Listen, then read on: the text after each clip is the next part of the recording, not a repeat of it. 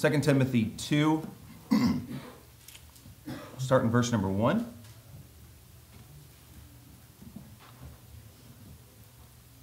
Paul's writing to Timothy here. He's one of his young preachers that he is training, modeling how to be a pastor. And Timothy is not being taken seriously by some because he's young, and so he doesn't have that seasoned wisdom in the eyes of others. And so Paul's trying to encourage Timothy. And he says in verse number 1, "Thou therefore, my son, be strong in the grace that is in Christ Jesus. And the things that thou hast heard of me among many witnesses, the same commit thou to faithful men who shall be able to teach others also. Thou therefore endure hardness," that is, hardship, trials, tribulations. It says, "Endure hardness as a good soldier of Jesus Christ. No man that warreth," that is engaged in some type of warfare, "entangleth himself with the affairs of this life, that he may please him who hath chosen him to be a soldier." So I'll read verse 3 and 4 again. "Thou therefore endure hardness," or hardship, "as a good soldier of Jesus Christ. And no man that warreth entangleth himself with the affairs of this life, that he may please him who hath chosen him to be a soldier."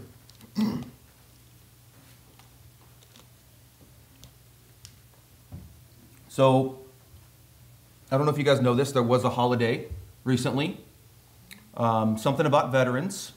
So we, as a country, honor veterans, those who have served in the military, those who have put their lives on hold, put their lives in danger for others, for the defense of our nation. And while there are a lot of political things that are tied up in veterans and warfare in the military, and people have differing opinions about that, which I won't touch with a 10-foot pole, but I found some similarities as I was reading over what Paul is telling Timothy here, and as I read over what the Bible says in general about what we call Christian soldiers, people who are soldiers of Christ. So we are called many names, many titles, we wear many hats, if you will, as Christians.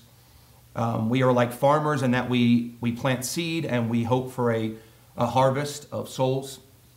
We are workers, we are servants. We bring others to the great physician. And one of the things that we're called is a soldier. And the reason for that is because there is currently, and has been since, I would say, Satan's fall from heaven, there has been a spiritual war that has been taking place between God and his followers and Satan and his followers. The war that we're currently engaged in is just as real as our wars in Iraq and Afghanistan, Desert Storm, World War I and II, Vietnam, any of the wars that may be represented by those in this county or in this city or maybe even in this building. The war that we're fighting this morning and that we will continue to fight as long as we have breath is the war for souls. It's just as real as any physical warfare. A lot of times this can be uncomfortable in our modern ideologies. So somewhere along the way, the smart people decided that education should move away from things like this. It should move away from this type of reality, spiritual realities, and that it should just be imagery or just an illustration or something along those lines. But I assure you that what we're engaged in this morning is very, very real. So I'm going to make some comparisons between my experiences in the military and the Army and some of the things that maybe when we become Christians that we don't really expect to be part of our lives. Now, everyone has seen a little taste of warfare, from Pearl Harbor documentaries to action-packed movies. I think more people died in the first John Wick movie than any war ever, all of them combined. And while I appreciate the attention to detail that the filmmakers have for those sorts of things, there are some things that when you're engaged in combat, no one really told you about it. Now, obviously, the recruiters are unbelievably honest. They would never lie to you when they try to get you to join the military. They will tell you all the harsh truths that you can expect to find out about once you join the military. And so I was all for it. I was like, look, I'm joining during a time of war, to go to war, let's get it, let's go. You don't have to sell me a song and dance, let's go. And so I made their job very easy in that sense. But I found three main things that I realized once I got, not necessarily just in the military, but when you're a combat soldier or Marine or airman or whatever, and you're actually engaged in literal combat where people are shooting at you and blowing you up and really saying hurtful things about you and looking at you in mean ways, which are all, the sticks and stones categories. But there are three things that I took away after I got back from my tour to Iraq. I spent 12 months there in 2009, so all of 2009, January to December. And from that little vacation, there are three things that were unexpected for me when I got there. And obviously we're going to make some parallels to some spiritual things, and then we're going to talk about some of the most important things that you're going to need to pay attention to if you're going to be actively engaged for Christ. Number one, the mission is bigger than you. The mission is more important than you individually. Now that is like nails on a chalkboard to Americans in 2023. I mean, everyone's opinion is the most important opinion in the world and must be shared on TikTok and Instagram. And is MySpace still a thing? I feel like I want to get one of those because no one else is using it. I don't have to worry about people blowing me up for a follow or an ad or whatever. The older I get, the more I start dwindling down the people on any social media that I might have. So I'm no longer trying to get ads, add-ons and people following me. Normally in the Army, when someone follows you, it's a bad thing, not necessarily a good thing. But the mission is bigger than you. The collective mission is more important than you as a member of the military. Now, this starts to get real and real when, for instance, you're at a meeting with an important person on our side and an important person who's like an Iraqi village leader, essentially. So we would meet with those guys, and sometimes they're nice and sometimes they're not. But it's how we got to know the land, it's how we would communicate, and we're trying to establish some peacekeeping things, and basically just like, hey, don't blow us up, we'll give you guys some money for a school. And which is generally what had happened. And so we're meeting with them, and I had just got there. I was low ranked, which means you're just a human shield. And they said, Alan, get over here. I said, all right, roger that. So I get over there and they say, stand right here. I was like, all right. So I'm standing there thinking, man, I look super cool. We had just gotten there. I was like, everything I have is matching. My boots match. I'm wearing green camouflage in the desert. Not feeling too hot about that. Feel like I'm pretty visible, matter of fact.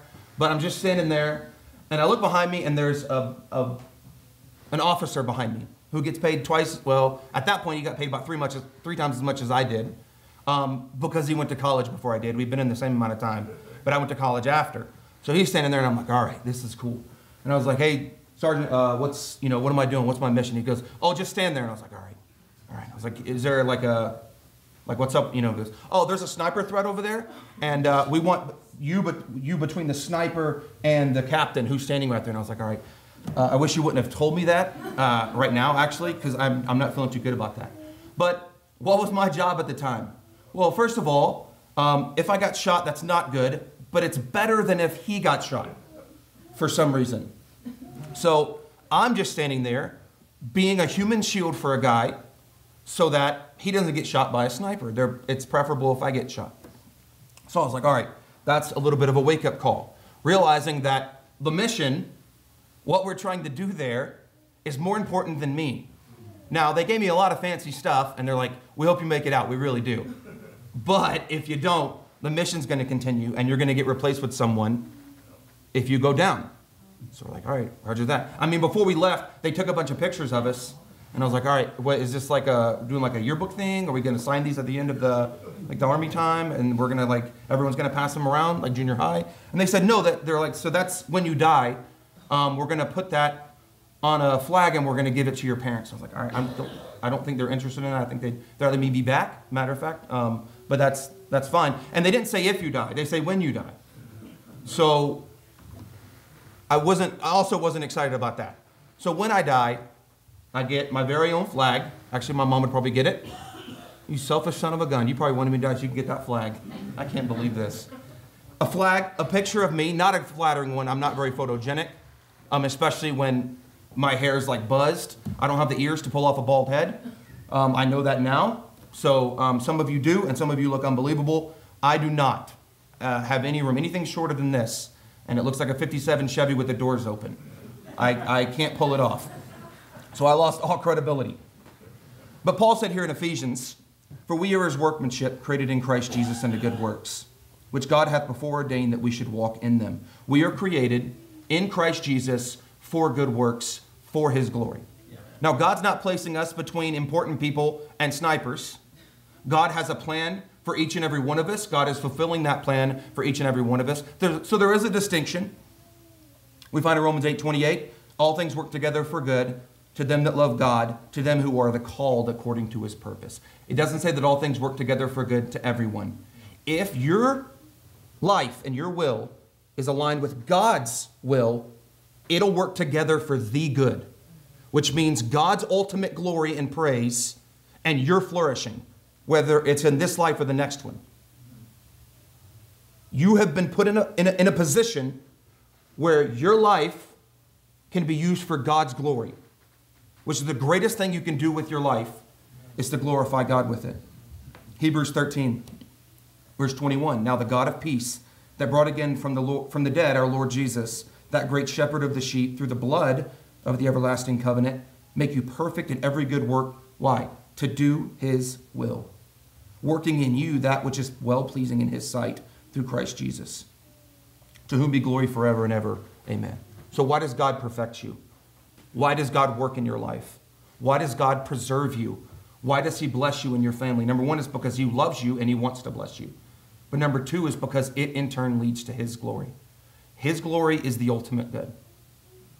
God is more interested in his glory and our prospering and our flourishing than he is our comfort. I had one of my buddies that I currently go to school with in college was trained with the Navy SEALs. So it's basically like the knockoff version of Army Infantry. So like the Sam's Choice version of the Army Infantry. I'm not saying that because I was Army. I'm just saying Art can attest. But he trained with the Navy SEALs. And you know that sometimes their training makes their recruits uncomfortable. Did you know that? Sometimes they have to be uncomfortable. Now, they have to run a lot. They have to basically drown multiple times. But they say it's fine, they'll bring you back. And they do most of the time. But some of the training you do makes you uncomfortable. In fact, that's why it's training. It makes you tired, right? And I won't get into the nerdiness behind it, the science behind it, the neuroscience, because I get super excited and giddy about that kind of stuff, but the only one in this county that does, apparently. But when you push yourself to your limits and you get uncomfortable, neural networking happens in your brain where you create new neural pathways that did not exist before. So uncomfortable positions, uncomfortable times, pushing yourself outside of your comfort zone literally changes the chemistry and the makeup of your brain. So the mission is bigger than you. Number two, you are already dead. That's a really fun thing to learn when you get over there. You know, I had a lot of buddies who were like, they had a calendar and they were counting down days. I was like, dude, we got 360 days. Put your calendar, your kitty cat calendar away, and your kitty cat hang in their poster and put that in your Foot Locker, dude. 360 days. I'm not getting like a countdown calendar for this thing, man. It's too long. Wait, like a month out, 2 weeks maybe. I'm not counting down 300 plus days. It's like when you're driving on the road and it's like in 495 miles, keep straight. It's like, holy cow, 400, almost 500 miles and I don't even get the turn, right? When you're on a big road trip, don't count that down. What you do, what most people do, most of the people I've worked with and what I did was, you just consider yourself already dead. That's a hard pill to swallow. You just assume that you are not going to make it back and you make your peace with that.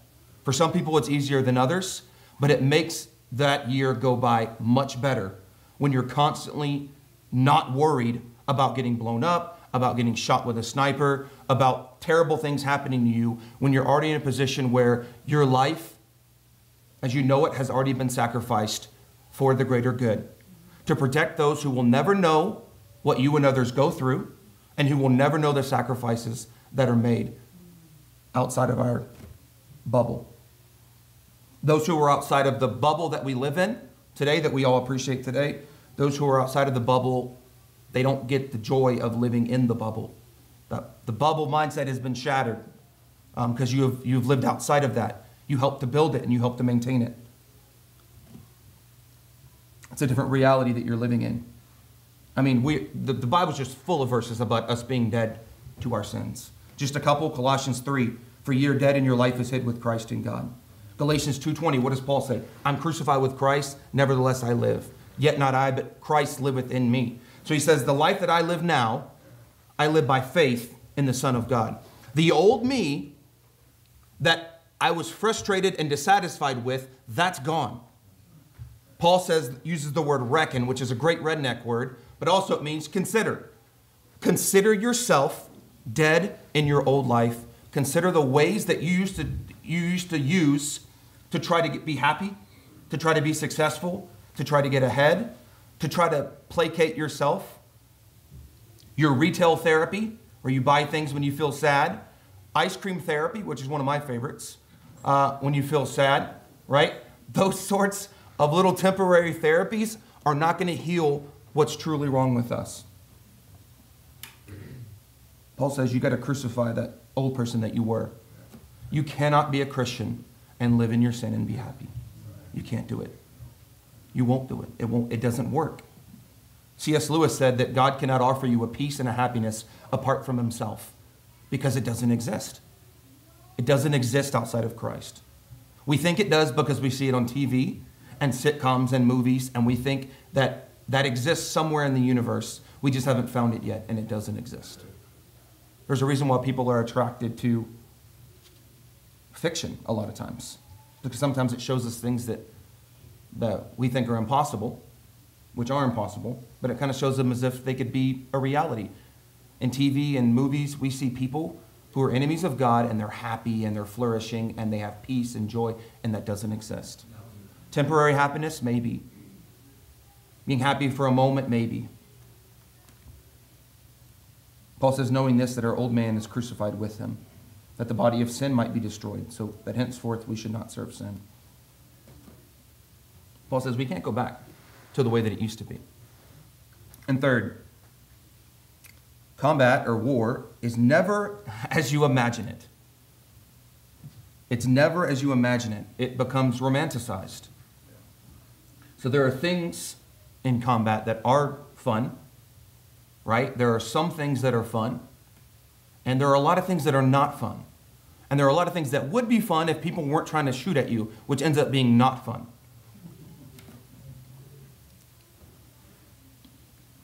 Don't buy the lie that the world sells that you can live in, well, let's say that the church sells that you can live for God and that it will be this really cool, flashy, like super fun comic book type story where, I mean, you're coming out of the house just slanging holy water, smoking demons on the reg. I heard that in a song once. I don't really have the street cred to say it, but I'm just quoting it, so it's fine. But we get this idea that it's going to be this really just elaborate life, and I mean, when we pray, it's the earth will shake and the demons will be afraid, and And it's just going to be this really glamorous life, and we're never going to have a fight with our spouse, and our kids are just going to be unbelievable. They're never going to break things on purpose, like a 65-inch TV right before the college football season starts. No reason, just saying that. War is never as you imagine it. It's romanticized. That's why Paul says, endure that hardship. It's going to be hard. And you ever see like high-level military training on TV or something? Or you're watching a football game and you're just like, dude, how can you not run that guy down? And you're sitting on a couch and just like Dorito Cooler Ranch is like all over you and ranch dressing's on your face and you're like, you know, shotgunning Pepsis and you're like, just catch the guy. You know, your feet are propped up, you're in your sweatpants, right? When we imagine ourselves in the spiritual life, or when we place ourselves in movies where we're the hero, right? And we're slaying the dragon, or we're, you know, having victory over the enemy, we're always happy. We're full of energy. We're well rested. We're warm. We're not cold. We're not hot. We're a moderate temperature. Our feet are comfortable. Our back doesn't hurt. We have excellent vision. There's no ringing in our ears. And so we think, under those conditions, I can thrive. Well, no, duh. It's perfect conditions. So I trained with some really high-speed people who make me look like a Boy Scout. And a lot of the times, they would train for the Army Ranger School. And so that you'd have to be able to run 5 minutes in less than 40 minutes, or 5 miles in less than 40 minutes. And then you had to do some push-ups and sit-ups and some other, I don't know, calisthenic type stuff. And so people would train, they would just go train whenever it's the most comfortable for them. But then when they get to Ranger School, it's 3 in the morning. They haven't slept in 2 days. And they're like, all right, let's go run our 5 mile in those boots and those pants and that jacket and maybe a helmet just to make it a little bit harder. And you're like, all right, well, these aren't the conditions I trained under. Well, those are the conditions you're going to find when you get in actual combat. You're going to be uncomfortable. I sat in a hole this deep full of water up to my chest and just sat there for a long time. And it was not peaceful. It was not peaceful at all. There were no fish, right? No music, no cool music. Didn't have my face painted like Rambo. I had chapped lips. I was tired, and it was raining, and 4 people had already been struck by lightning, and I'm sitting in a bowl of water with a rifle. No thanks. When we picture our future, when we picture our spiritual warfare, we fail to account for fatigue, hunger, loneliness, despair, doubt, and fear. When I got to boot camp, I lived 3,000 miles away from my family. I lived in North Carolina. When I joined the Army, I saw them maybe once or twice a year. As soon as I got to boot camp, I was unbelievably homesick. I didn't even live with my family. I could live without Joel.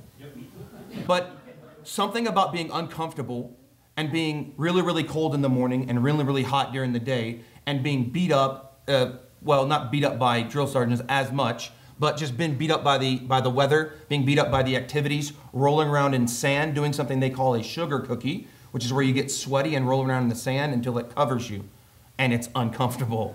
And then you lay down like that on what feels like a Brillo pad of a blanket, and a mattress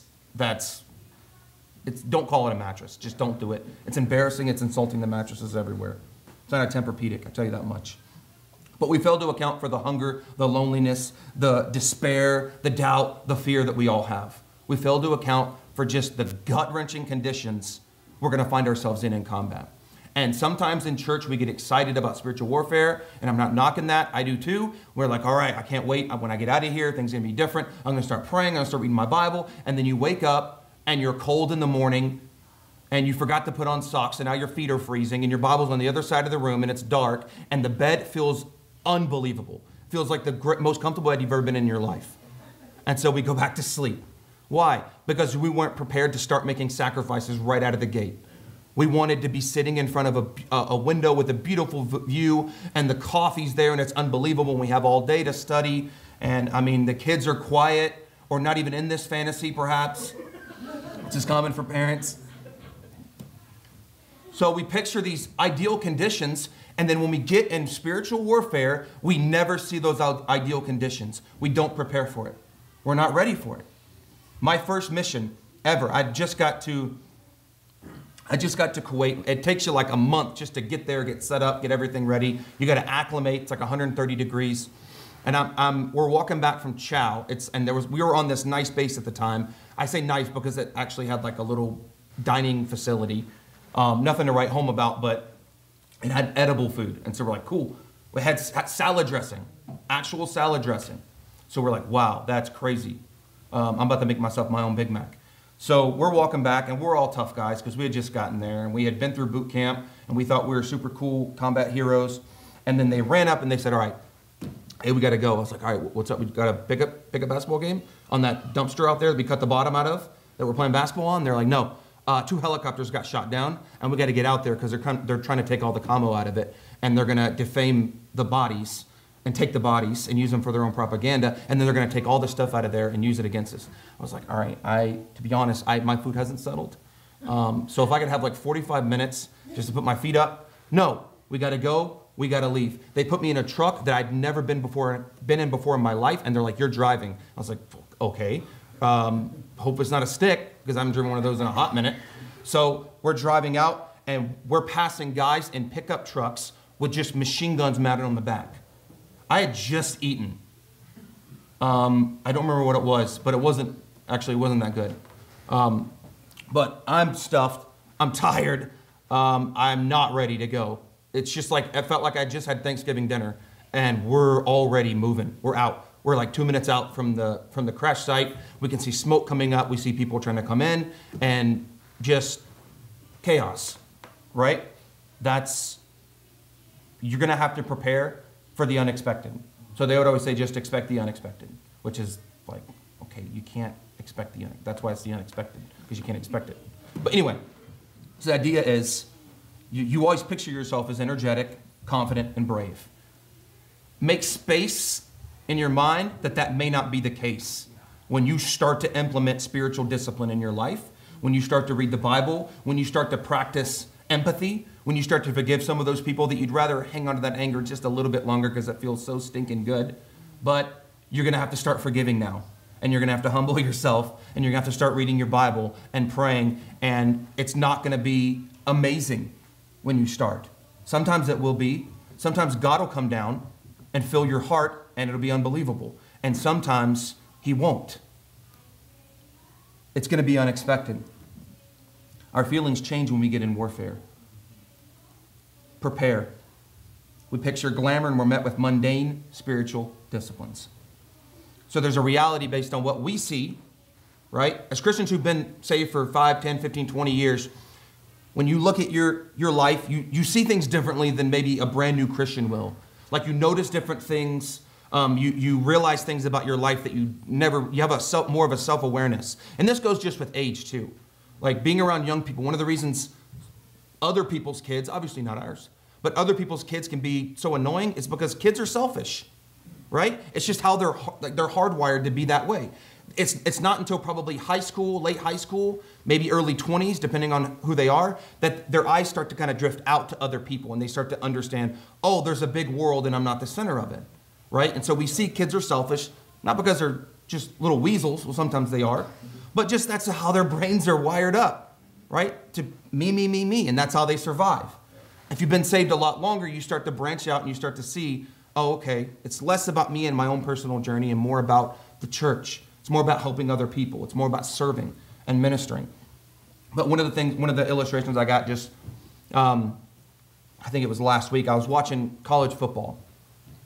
So that's one way I feel the Spirit. It's just by watching college football. I feel like God speaks to me, or the commercials do. It's somebody talking, but I'm watching it, and Lottie, she's my 8-year-old. And Lottie is an 8-year-old girl. Everything is fashion, Barbie, dancing, princess, unicorn stuff, and just everything. I mean, it's crazy. So she walks up and she just starts looking at it. She's like, all right. I can hear her thinking. Sometimes you can hear kids thinking. They're mumbling little things. She says, all right. And every time my kids walk by and I'm watching any kind of sport, first thing they ask, which color are we? Which one are we? Which team are we? Because they're going to like the same team I'm liking, right? And I was like, all right, there's a blue team and a red team. I was like, we're going for the blue team here. She goes, all right, blue team. I like that. I like blue. I was like, all right, that's a relief, because I was going to have to switch sides. And she's like, all right, how does it work? I was like, how does what work? She's like, what they're doing out there, the football. I was like, college football? She's like, yeah, how does it work? I was like, Cliff Notes. They have to get the ball to the other side of the field, and they have 11 people, and the other 11 people are trying to stop them. She goes, all right, I can go with that. All right. So she's watching it, and she's like, how come everyone's voting for the red team in the stands? How come everyone's voting for them, and no one's voting for the blue team, our team? I was like, well, they're not voting for them. They're cheering for them. You know, I was like, because they're the home team. She goes, all right, what does that mean, the home team? I was like, oh my gosh. I was like, because and I'm missing crucial plays. I'm like, well, that's because each team has its own little stadium close to where it lives. And everyone goes there, and when they play there, all their fans come to play because it's closer. And the other team has to travel farther. She's like, that's not really fair. I was like, well, that's how it is. You know, they're fine with it. They're big kids, so they travel there. She goes, okay. And she looks out in the stand, she says, why is that guy in a banana costume? And is that legal? And I was like, okay, well, yes, it's legal. As to why he's in a banana costume, I don't have a lot of time to do a full psych eval on that 21-year-old. But let's just say that's how he cheers for his team. She goes, all right, okay. And she would watch, and she'd make little observations that were completely irrelevant to what I was paying attention to. In my mind, I'm thinking, all right, we got to establish the run. All right, they're stacking the box on us. All right, they're daring us to throw it because we have a rookie quarterback. We've got to establish the run. The offensive linemen have to step up. They have to create space, create holes. If we can get around the outside, we can spread the defense a little thin. Maybe they'll have to respect the pass, but we cannot pass the ball effectively if we cannot establish the run. We got to keep them honest, right? And I'm thinking that all of you are like, yeah, that makes total sense. And so she says, they're working together. I like that. I like it when they work together. And I was like, all right, that's closer. She says, you have to have a lot of energy to play football. It's like, yeah, they're running all the time. So she's noticing a lot of interesting things. And then she saw a guy get tackled, and she said, oh, that's really sad. And I was like, well, he's supposed to get tackled. She said, no, the other guy, he had tackled him all by himself. That one guy got left out. He was standing. I was like, well, I think the free safety that took that guy's head off doesn't need help from the cornerback who's half his size. It's fine.